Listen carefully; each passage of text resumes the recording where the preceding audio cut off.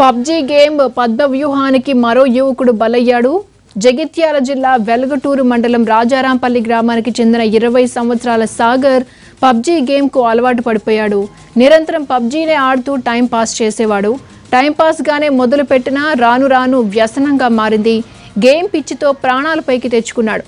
మెడ నరాలు పట్టేయడంతో గత 46 రోజుల నుండి హైదరాబాద్లో ఓ ప్రైవేట్ ఆసుపత్రిలో చికిత్స పొందుతూ ఈ రోజు మృతి చెందాడు.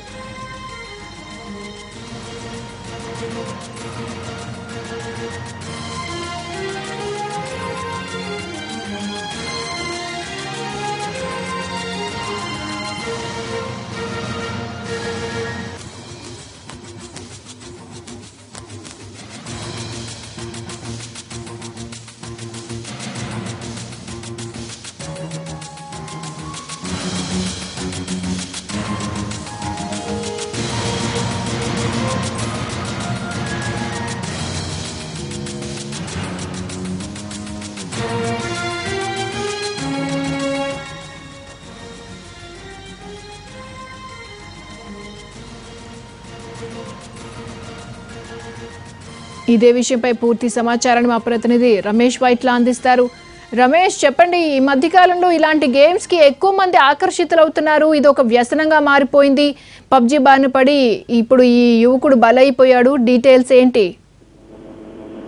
ప్రపంచాన్ని కురిపిస్తున్న యువత మొత్తం కూడా పబ్జీ గేమ్ ఆడుతుందని చెప్పొచ్చు. ఈ పబ్జీ గేమ్ తోటి ఇప్పటికీ పూర్తిగా అరాచకాలు చోటు చేసుకుంటున్నాయి. దీనికి సంబంధించి ఎప్పటికప్పుడు అటు అలర్ట్స్ వస్తున్నాయి. దీన్ని ప్రధానంగా పబ్జీ గేమ్స్ ఇప్పటివరకు చాలా ఘోరాలు జరిగినట్టు కూడా ప్రపంచవ్యాప్తంగా వార్తలు వస్తున్నాయి. తాజాగా చూసినట్లయితే ఈ గేమ్ పూర్తిగా అలవాటు పడిపోయిన ఒక యువకుడు, జగిత్యాల వెల్టూరు సంబంధించిన యువకుడు ఈ గేమ్ కు పూర్తిగా అలవాటు పడిపోయి దాదాపుగా 45 రోజులుగా తిండి నిద్ర ఆహారాలు పూర్తిగా మానివేసి పబ్జీని ఆడడం మొదలు పెట్టాడు. అయితే అతను పూర్తిగా ఈ ఆటలో మునిగిపోవడంతో అతనికి లెఫ్ట్ సైడ్ ఉన్న నర్వస్ సిస్టమ్ కూడా పూర్తిగా దెబ్బతినిపోయింది. దీంతో అతను పూర్తిగా లేవలేని స్థితిలో ఉండిపోయాడు. అయితే దీంతో ఇది గుర్తించిన కుటుంబ సభ్యులు వెంటనే హైదరాబాద్ లోని ఒక ప్రైవేట్ హాస్పిటల్ చికిత్స నిమిత్తం కూడా తీసుకురావడం జరిగింది. ఇక్కడ దాదాపు 4 రోజుల పాటు చికిత్స పొందుతూ అతను సాగర్ చనిపోయినట్టుగా కుటుంబ సభ్యులు చెప్తున్నారు. ప్రస్తుతానికి జగిత్యాల వెల్టూరులో అతని సొంత గ్రామంలో ప్రస్తుతానికి అంత్యక్రియలు జరుగుతున్నాయి. దీనికి సంబంధించి కుటుంబ సభ్యులు పూర్తిగా నర్వస్ సిస్టమ్ అయితే పెరాసిస్ సైడ్ ఒక సైడ్ పూర్తిగా నర్వస్ సిస్టమ్ పూర్తిగా దెబ్బతినడంతో అతను చనిపోయాడని చెప్పి కూడా కుటుంబ సభ్యులు స్నేహితులు చెప్తున్నారు.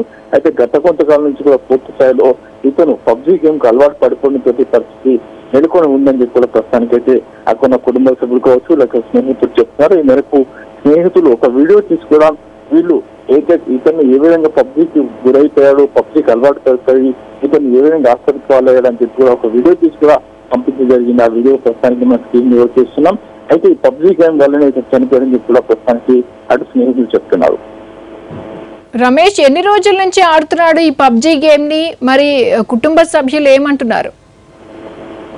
ఇతను దాదాపుగా ఒక 45 రోజుల నుంచి అంటే 45 నుంచి 2 మంత్స్ నుంచి కూడా దాదాపుగా ఇతను పబ్జీ గేమ్ లో మునిగిపోయాడని చెప్పి అటు కుటుంబ సభ్యులు చెప్తున్నారు. అయితే కుటుంబ సభ్యులు అటు స్నేహితులు ఇదే విషయాన్ని కూడా పదే కూడా చెప్తున్నారు. వాళ్ళు ఒక వీడియో తీసి స్వయంగా ఇతను ఆసుపత్రిలో ఉన్నప్పుడు ఆసుపత్రి చికిత్స పొందినప్పుడు అతన్ని వీడియో తీసి ఇతను పబ్జీ గత కొంతకాలం నుంచి కూడా పబ్జీ ఆడి పూర్తిగా లెఫ్ట్ సైడ్ నర్వస్ సిస్టమ్ కూడా బ్రేక్ కావడం వల్ల నర్వస్ సిస్టమ్ పూర్తిగా డ్యామేజ్ కావడం వల్ల అతను చనిపోయాడని చెప్పి కూడా అతను ఆసుపత్రికి పాడని చెప్పి ఒక వీడియో కూడా పంపించారు. అయితే కుటుంబ సభ్యులు చెప్తున్న గత కొంతకాలం నుంచి పబ్జీ ఎప్పుడైతే మార్కెట్ లోకి పూర్తిగా విస్తృతంగా ప్రచారంలోకి వచ్చిందో అప్పటి నుంచి కూడా దీనికి పూర్తిగా అడిక్ట్ అయిపోయాడని చెప్పి కూడా కుటుంబ సభ్యులు స్నేహితులు చెప్తున్నారు.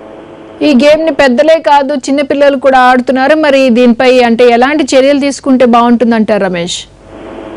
ఇప్పటికీ దీనికి సంబంధించి అంటే కొన్ని రాష్ట్రాల్లో దీనిపైన అంటే గుజరాత్ రాజస్థాన్ లో ఇప్పటికీ పబ్జీ గేమ్ పైన ఒక నిషేధం అయితే కొనసాగుతుంది. అక్కడ కొన్ని ఆంక్షలు కూడా విధించడం జరిగింది. ఇప్పటికీ పోలీసులు దీనిపైన ఆంక్షలు కూడా దీనిపైన కొన్ని చర్యలు కూడా తీసుకోవడం జరిగింది. అయితే దీనికి సంబంధించి ఎప్పటికప్పుడు అటు పోలీస్ అధికారులు కావచ్చు లేకుంటే ప్రభుత్వాలు కావచ్చు లేకుంటే ఐటీ ఎక్స్పర్ట్స్ కావచ్చు ఎప్పటికప్పుడు ఈ గేమ్ సంబంధించి అలర్ట్స్ కూడా చేస్తున్నారు. ఈ గేమ్ కు పూర్తి అడిక్ట్ కావచ్చు, కేవలం కొన్ని నిమిషాల పాటు ఆడితే మంచి కావచ్చు, లేదంటే ఈ గేమ్ లో పూర్తిగా మునిగిపోయి అంటే గుంపులుగా దాదాపుగా 100 మందితో గ్రూప్ ఉండడంతో 20 మందితో గ్రూప్ ఉండడంతో ఫ్రెండ్స్ ఆడిపోతుంది, సింగిల్ ఆడడం ఇలా పూర్తిగా వేరియేషన్ గా అంటే డిఫరెంట్ టైప్ ఆఫ్ గేమ్స్ దీంట్లో ఉండడంతో పూర్తిగా దీంట్లో అలర్ట్ చేస్తున్నారు. అంటే దీంట్లో ఆడుకుంటూ వాళ్ళు ఎక్కడికి వెళ్తున్నారో ఏం చేస్తున్నారో తెలియని పరిస్థితిలో ఉంది కాబట్టి దీనికి పూర్తిగా అలర్ట్ కావద్దు అని చెప్పి ఐటీ నిపుణులు కావచ్చు పోలీసులు కూడా సూచన చేస్తున్నారు.